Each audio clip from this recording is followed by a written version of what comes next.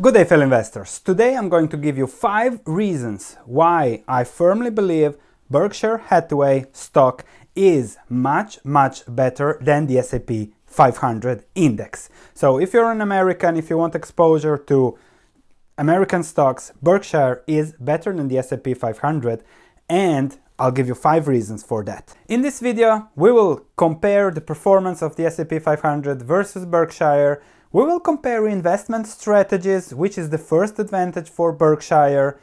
Index funds buy high and sell low, while Berkshire does the opposite. We'll compare the valuation, price to book, return on invested capital, and shareholder value creation, and then we'll conclude, and you will see why Berkshire will beat the S&P 500 in the next 10 years, 20 years. Now you will say, okay, but the S&P did so good over the last 10 years and it destroyed Berkshire. Yes, that is 10 years, but give Buffett the benefit of a full market cycle. In the last 10 years, amazing performance by the S&P 500, but the reason behind this is obvious. Quantitative easing and lower interest rates. Just take a look at the federal funds rate. It has been close to zero for 7 years, and just now it has started to go slightly up.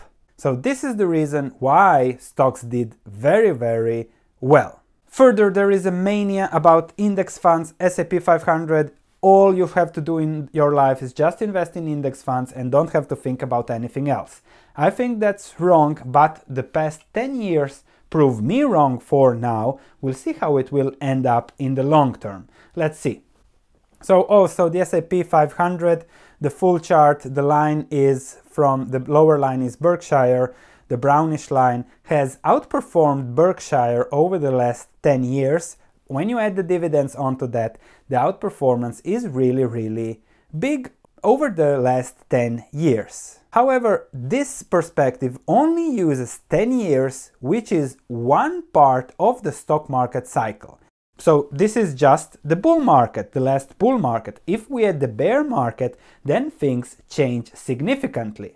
So if I go just to 2006, this is the comparison between the S&P 500, the full chart, and the brown line for Berkshire. Return for Berkshire almost 250%. Now the S&P 500 113%. Add what, 40-50% of dividends onto that, and the S&P has underperformed Berkshire. If I go back a little bit more to 2003, the outperformance for Berkshire really increases. So if I go even a little bit more, 20 years, Berkshire has destroyed the S&P 500, and I believe Berkshire will do that again in the future. 10,000 invested in 1997 in Berkshire would be around 58,000 in the S&P 500 when I add the dividends, which make almost 40% of the return, close to 30,000. But just past long-term performance is not my argument why Berkshire will outperform the S&P 500. Let me show you 5 arguments why will that be that are better than just past performance, because past performance is no indication of future performance. These 5 arguments are an indication of future stock market performance. My first argument is index funds are market-weighted investments, so they buy the stock that has the largest market capitalization, while Buffett does the opposite. Buffett likes to buy low and then keep the quality businesses that he bought low, getting the dividends practically forever. While S&P 500 indexes buy the hottest stock with the largest market capitalization, and then when that turns down, they have to sell that and buy something else that is hot. So let me elaborate on the first argument. If I look at the portfolio of the S&P 500 index, the largest company, Apple, of course, Buffett is also buying Apple, but he's not buying Microsoft, Amazon. Berkshire is also there, but already just 1.73% of the stock market weight. Then other stocks. So index funds always buy the largest market capitalizations, and when you invest in an index fund, you're buying the largest stocks. If we look at Buffett's portfolio, it is a little bit different. Of course, he has Apple because he thinks it's a good investment, American Express, Bank of America, And that's another reason why Buffett will outperform. How he got to that, Bank of America, we'll talk in a second, Kraft Heinz, Coca-Cola, and Wells Fargo. So first, you get just 4% of Apple in an index funds. With Buffett, that is a little bit higher, as he has 25% of his stock market portfolio in Apple, and then the rest, the majority, in other 5 big stocks. So he's really focused, okay, this is a good company, this is a great business at a fair price. I'm really putting a lot of money into that. He's not buying everything, and he's not buying the bad. Further, Buffett can make special deals to acquire companies at a very, very low price, which index funds can't do. Let's see how he got to the big position in Bank of America. So Buffett invests $5 billion in Bank of America, August 25, 2011. Okay, you say he bought stocks early. No, he didn't buy stocks. He bought preferred stocks that pay 6% annual dividend, and he received warrants for 700 million shares that it can exercise over the next 10 years. Of course, this was already in 2017, 12 billion made, now we are at 14 billion made. So that's one. He buys low. He keeps for long term, he gets the dividends, he can make special deals. Index funds do the opposite. So that's one argument. The second argument, to buy low, Buffett is disciplined, he's stashing cash, and he's patient, and he waits for opportunities to come to him. Index funds chase stocks as those go higher, as people put more money into index funds. They simply have to buy what is out there. So there is no common sense application in index funds. Buffett, Berkshire, is all about common sense. This is the current growing stockpile, 111 billion in cash at the end of the second quarter, waiting for new opportunities to come, perhaps in the next recession, as JP Morgan said, that will come in the next 2 years. So number 2, you don't have to time the market. Buffett will do that for you, and I think that Buffett and Berkshire will do that better than you can do it by yourself. So they have the cash, they will deploy that cash at a high return on investment, as they have been doing in the past. The high return on investment is the third argument I have for Berkshire Hathaway. Also, with the discipline, Berkshire bought Burlington Northern Santa Fe in 2009 for 35 billion, and since 2011 he has been getting dividends of about 3.5 billion on that. So a 10% dividend yield on his investment. That is what his patience leads to, which leads to high returns on investment capital. Now he's getting 3% from treasuries. He will deploy that at 10%. In the meantime, he's waiting. As I said, with the S&P 500, you buy high and sell low. Look at what you buy. These are the top holdings now, but let's just look at what were the top holdings in 2013.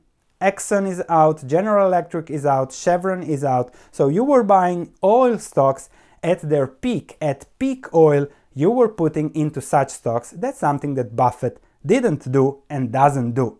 If we go a little bit more back in history, 2008, 6 stocks here are not anymore in the index. So you really again buy those hot stocks, and you don't buy the growing, the powerful, the great businesses that will come into the S&P 500 in the future. If I go back to 1999, Microsoft was the leader with 600 billion market cap. Now it's just around 800 billion, so that's 25% increase over 20 years.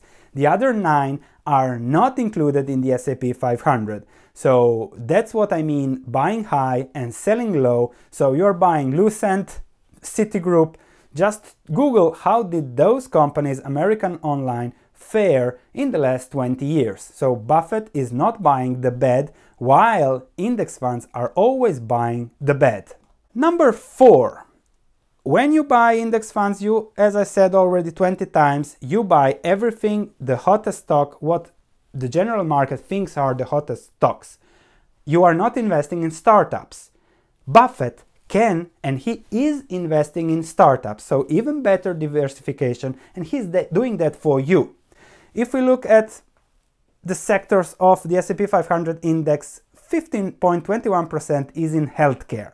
What is Buffett doing? With some guys, Bezos and Dimon from some companies, Amazon and JP Morgan, he is starting a healthcare business that will probably displace the healthcare industry over the next 10-20 years. So at very low cost, the next Amazon of healthcare is being built by Buffett with his power, with his connection.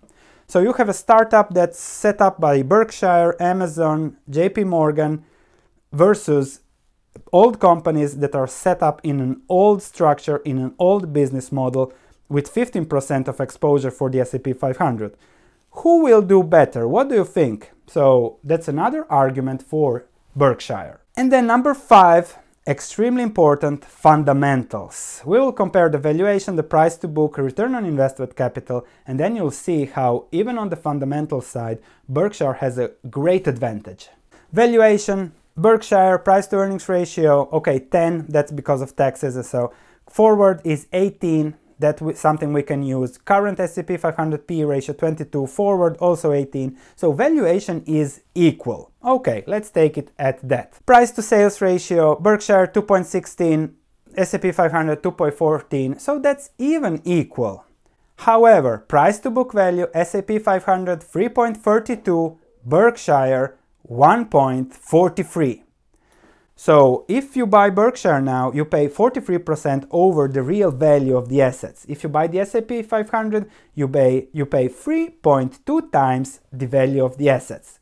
So those assets are the long-term value. That book value is the long-term quality that will lead to long-term earnings. And a return on the invested capital is what drives the market, the earnings yield, the dividends, that gives the potential for that.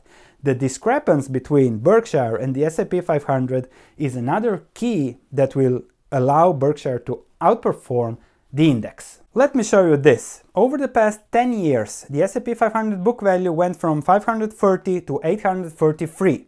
When I add 400 points of dividends on top of that, I am at a return on book value of 8.8% per year, which is not bad.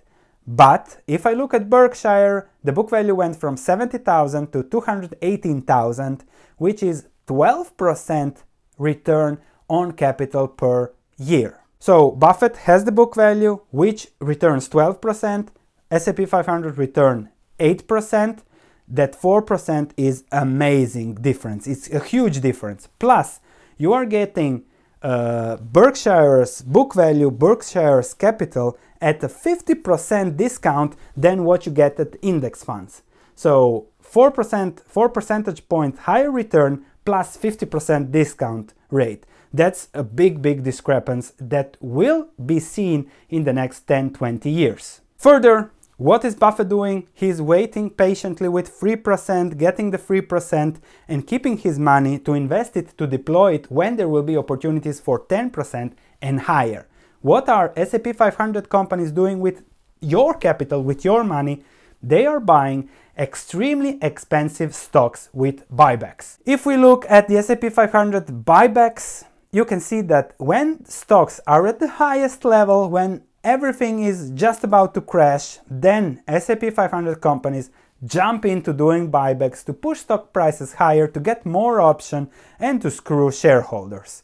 So that's what they are doing. What is Buffett doing? He is buying on the low like he did with Burlington Santa Fe. He waits for opportunities and he waits with cash. He accumulates cash to deploy that significantly, to shoot another elephant, like he likes to say, in 2019 or 2020. On diversification, the S&P 500 is diversified, but Berkshire is also diversified. You had insurance, utilities, energy, manufacturing, and other, a big part with all the stocks and the smaller businesses from See's Candy to other, plus Burlington. So again, you get the diversification too. So to conclude, I really think that investing in Berkshire, dollar cost averaging in Berkshire over time will lead to higher returns than the S&P 500, like it was the case over the past 20 years. I don't think we will have to wait another 20 years to see that divergence. probably just 10 years, especially if we see more volatility in the markets, a recession. So that's why if you're invested in the S&P 500, I would urge you to really look at Berkshire and see about the mindset when it comes to investing in index funds or in Berkshire. Buffett never said to invest in Berkshire because he leaves that to you, but I think we should do what he does and not what he says, and invest in Berkshire if you are a passive investor. So if you like this different mindset, the common sense mindset, the value investing mindset to investing, please subscribe to this channel, as we do that. We analyze companies from that perspective, and we try to look at the common sense of investing that will lead to great returns over the long term. Am I invested in Berkshire? At the moment not, because I don't like the high valuation and I see the risk of a recession hitting America and the American stock market. I will buy Berkshire probably when it is much cheaper and people don't like it that much as they are now. However, I still think it's better than the S&P 500.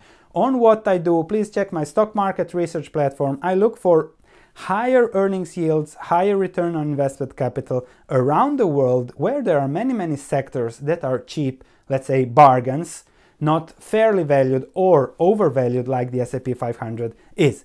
Thank you for watching. Don't forget to subscribe, check my other videos, and I'll see you in the next video.